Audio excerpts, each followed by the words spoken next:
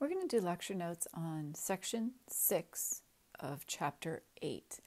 But first, you're going to do this warm-up. So please write this in your notebook. If you need to draw the pictures to do this, go ahead and draw the pictures. Do it on graph paper, and then you should see a text box on the right for your answers.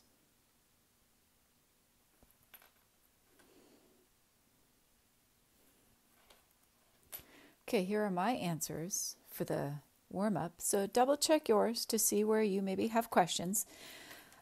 Because you might, who knows? We might get a quiz or a test sometimes soon. So make sure you know what you're doing. Just don't copy down the answers. Make sure you understand the math. So if you have a question, go ahead and write a question on the side, and we can go over this tomorrow during our Zoom lesson. Okay, so write this in your notebook. We're going to look at transformations and similarities. So you do not need to draw the picture, but you do need to write down the text. So to describe a sequence of transformations, to determine if two figures are similar. So we kind of did that. The only thing we're adding, this new layer, is we're looking at the dilations. We've done this.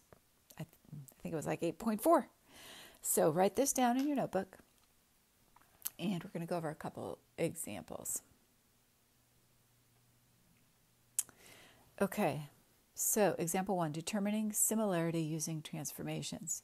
Again, you're writing this all down in your notebook, so if you need to pause the video, pause the video.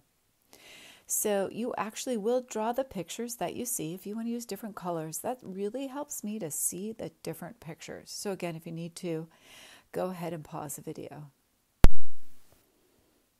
Okay, so describe a series of transformations that maps ABC onto DBF.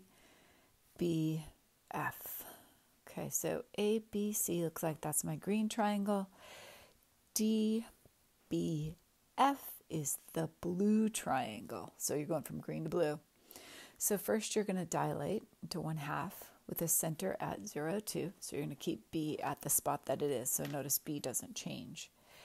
Okay, then I'm going to reflect over the y-axis. Whoops. So that's all they did. Okay, so don't let the pink triangle confuse you. All right, another example. So again, if you need to pause the video, pause the video.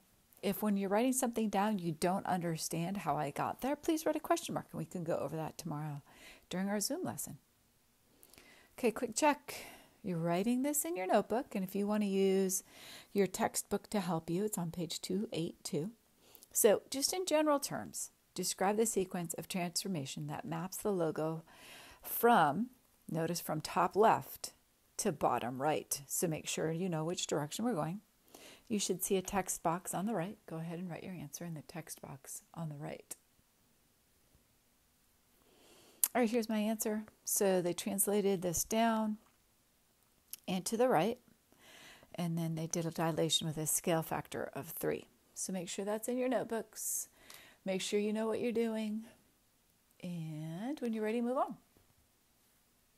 Okay, are the triangles similar? So please write this in your notebook. Please draw the pictures that you see. Okay, so we're drawing the pictures. So there are many solutions to this problem. So this is just one solution to the problem. Okay, so first I'm going to start with ABC because that's how my alphabet works. I'm going to reflect ABC over the x-axis. So I'm going to flip it over to the bottom. Okay. And then I'm going to rotate it 90 degrees counterclockwise about the origin. And then I'm going to dilate it with a scale factor of 2. And then I can write my congruent statement that ABC is congruent to Z, Y. Why didn't I go X, Y, Z? Did I do something wrong? So it should be ZYX. I did that right. Because remember, you want to keep them.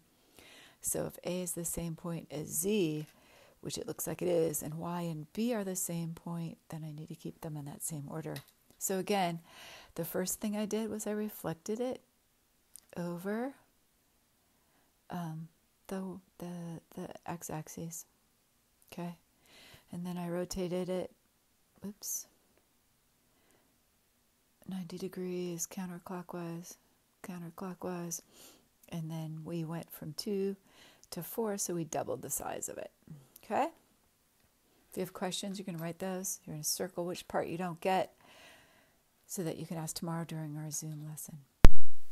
So there is another way that I can say my two triangles are similar. I can look at the SAS similarity theorem, so it's side, angle, side. Angle B and angle Y are both right angles, correct?